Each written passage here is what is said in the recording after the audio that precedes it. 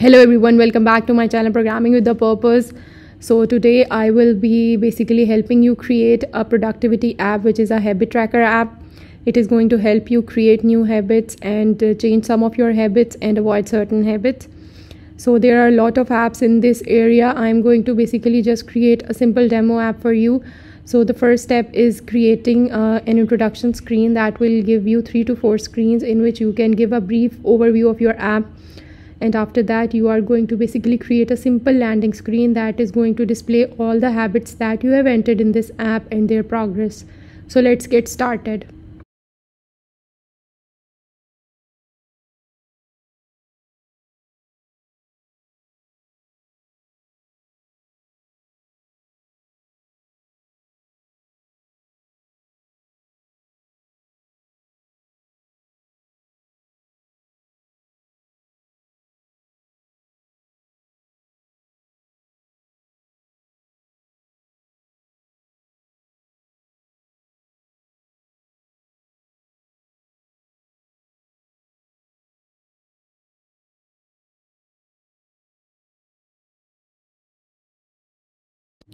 So the first step is the creation of introduction screen view inside the content view.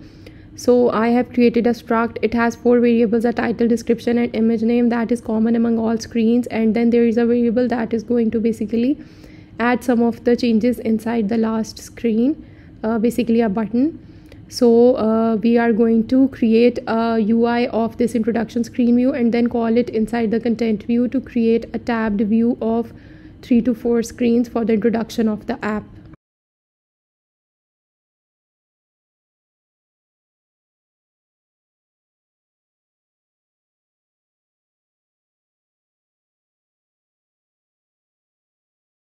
So what we have added up till now is basically an image with the variable name image name, then a text of title with a certain properties, and then a description of basically that title.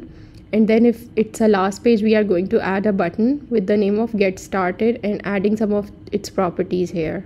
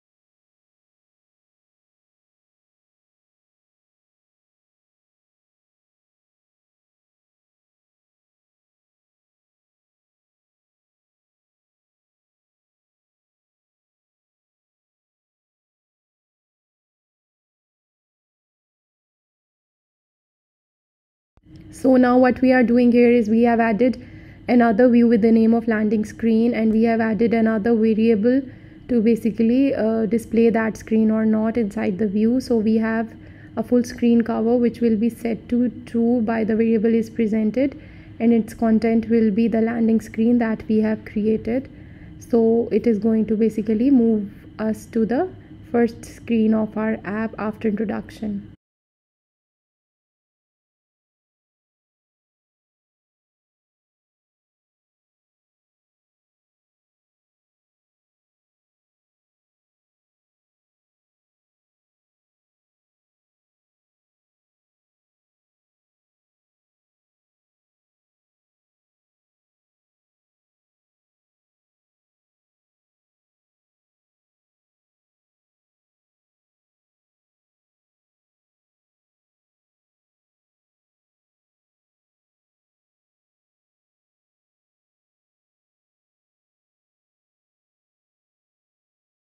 So once done with the introduction screen view, we are going to move to content view, and I'm going to add a tab view there and add some of its properties, and then I'm going to create 4 introduction screen views using the view I've already created.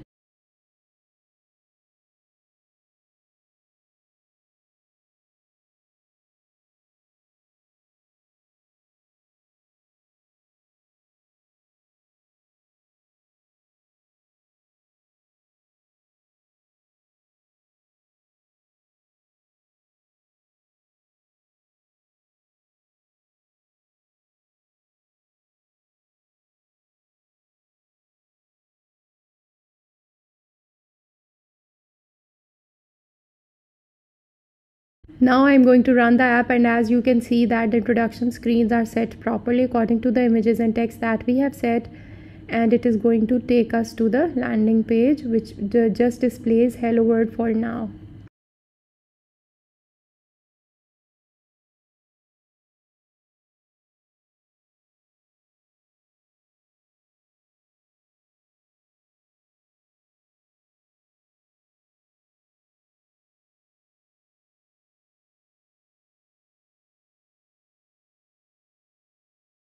Now I am adding two of the files to my project. One is basically tasks data, which will contain the static data to display on the landing screen, and another one is basically tasks, which is a class that will hold all the tasks that we are going to create to display on the app.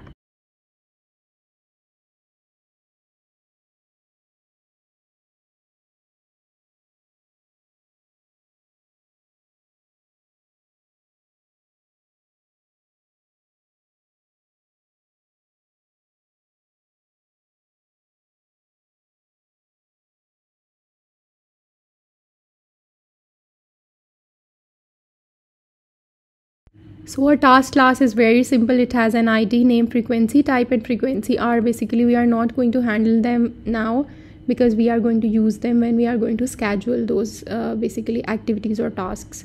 A progress is basically how much we have completed that task depending upon the frequency that we have set while creating it. And then an image name, which is basically just a pictorial form of the image, and then an init method which is going to basically set all the values of this class. There is an enum frequency type that is basically is going to basically help us schedule an app. So a scheduler can be daily, weekly, or monthly depending upon the type of habit that you want to work on.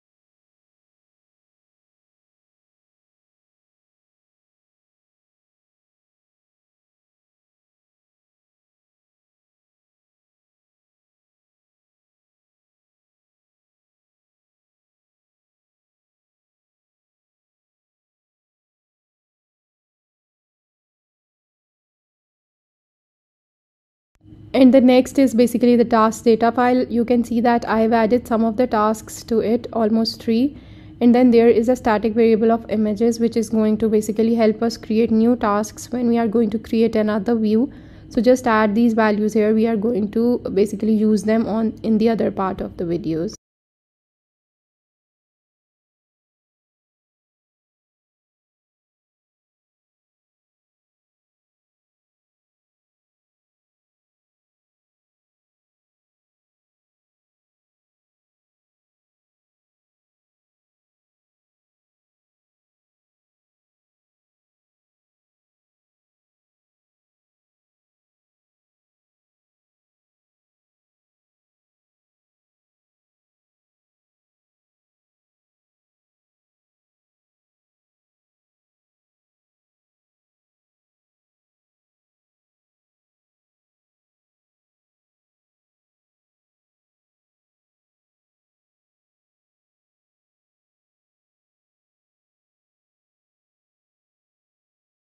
Now let's move to the landing screen where we are going to create another view with the name of progress bar, which is basically going to display the task, its name, and a progress bar around it depending upon the progress.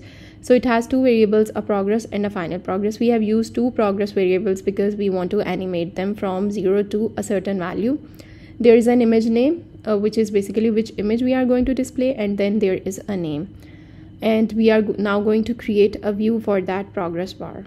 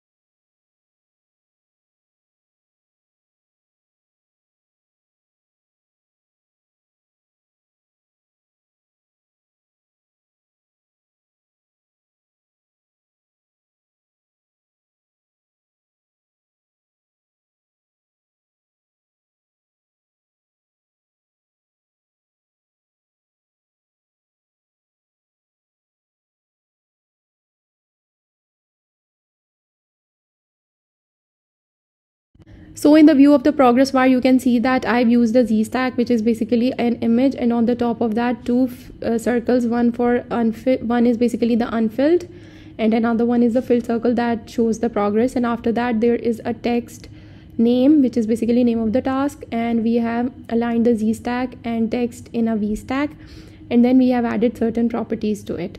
Now on the appearance of this, we are going to animate the progress. So for that we have created a function update progress, and we are going to call it on appear.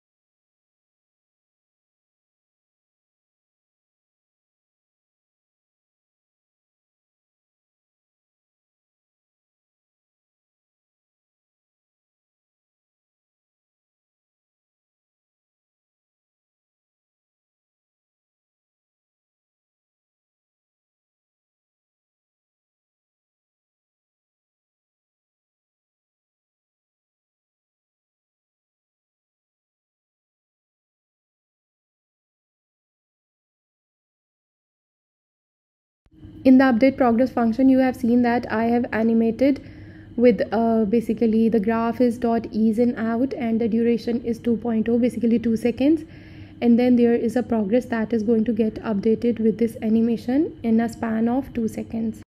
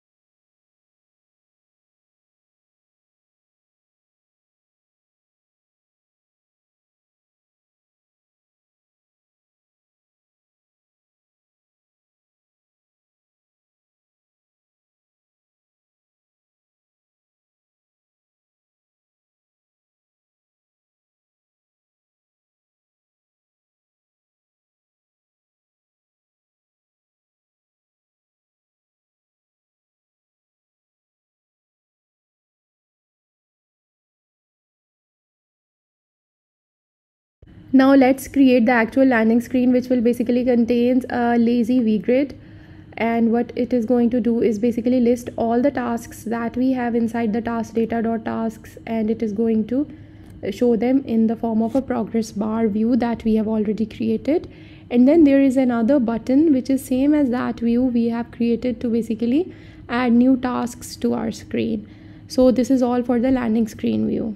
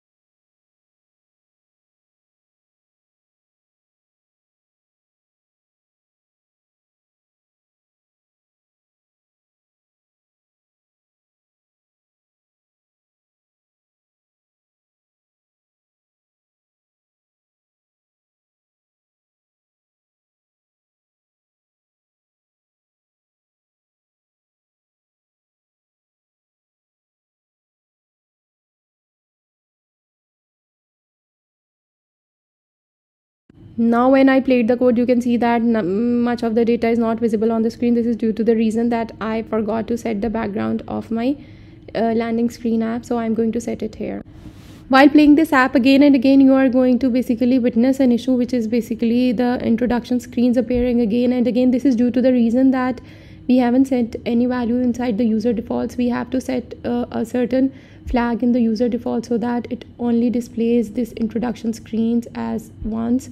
So we can do this after our initial testing, or when deploying the app you can add that. I'm going to add it towards the end of this series. So this is all. So here the part 1 is completed, and I'm going to add the further features in this app in my next part. Do not forget to subscribe to this channel and like and share this video with your friends, and stay tuned for the next updates on this project. And thank you for watching.